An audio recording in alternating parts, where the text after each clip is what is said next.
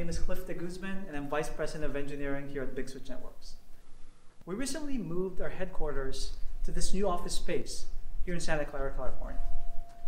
And today, we're going to talk to you about our move, and more specifically, our data center move. Our data center had close to 100 racks, which included equipment from our office network infrastructure, our engineering test beds, as well as our sales and support equipment. So it served pretty much all functions of the company. It was very critical to our daily operations. As you can imagine, moving a data center or a lab of this size can be very challenging, painful, and difficult. The planning alone can take months. It can take weeks to bring up test beds and actual move, physical move to happen. Today, we're going to share with you our experience and show you how quickly we were able to move and bring up our data center. I'll ask my colleague Brandon to join us because he was actively involved in the move. He should be upstairs.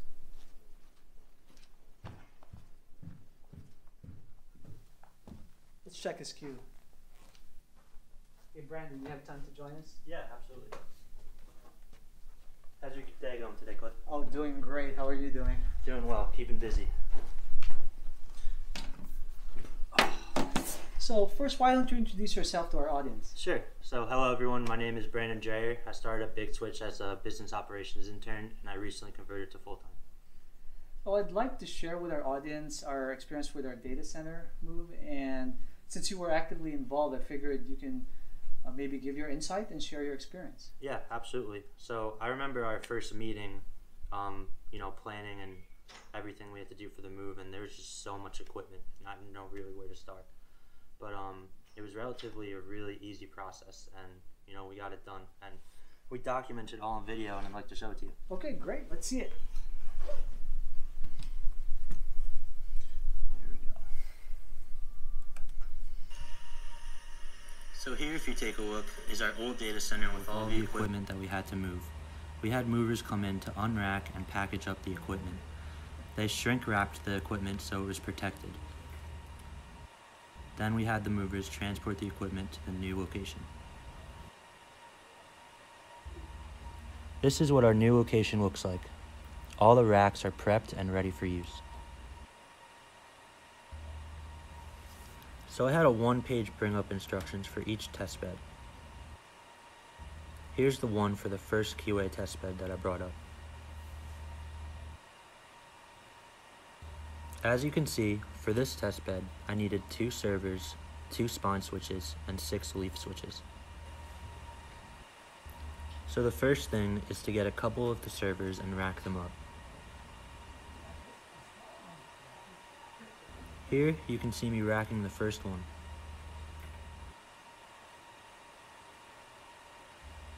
And here's the second one. Then I racked the switches, noting the MAC addresses for each one. First the spine switches, and then the leaf switches.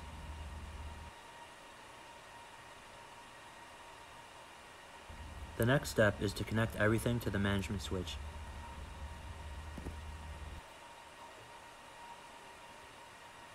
So using the Ethernet cables, I connected the 2 servers to the management switch.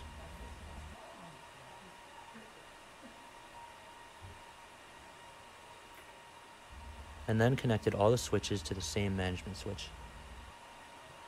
For the switches, the management port is on the front side. Then I had to connect the switches using DAC cables. I connected each pair of the leaf switches and all leaf switches to the 2 spine switches. When making the connections, it's convenient that I could use any port on the switches.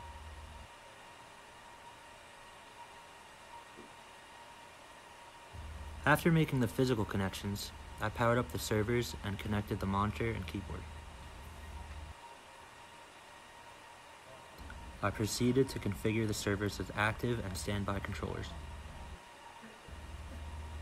I used the info from the bring-up instructions, such as the IP address, gateway, and the DNS server.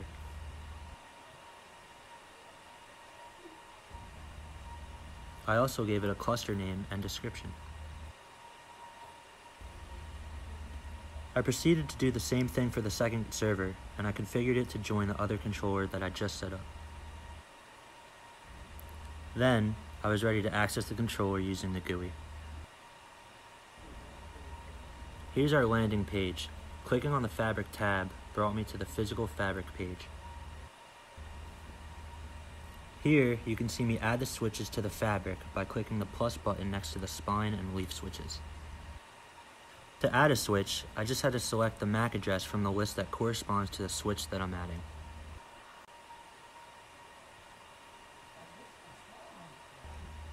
Then give it a switch name.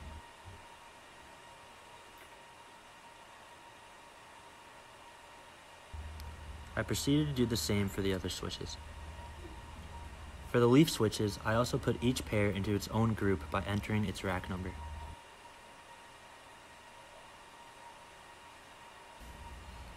After adding all the switches, I hit the Show Links button at the top left of the screen. This will display the fabric links that I previously connected.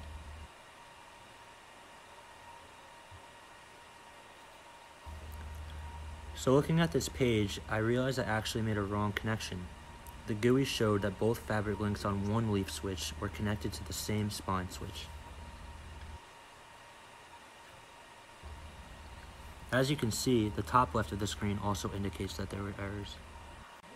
I feel like this is very useful because it gives the end user immediate feedback if there's anything wrong with the physical connections.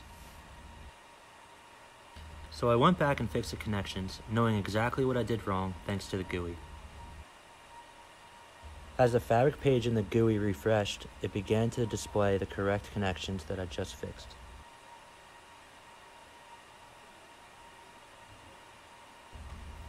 I then went back to the main page. I saw that everything was okay, which is also indicated by a System OK message at the top left. All the switches are also showing up correctly in the inventory. And that was it. And then I just followed the same instructions to get the rest of the test beds running. Great, that was a nice video. Thanks for sharing. You got it.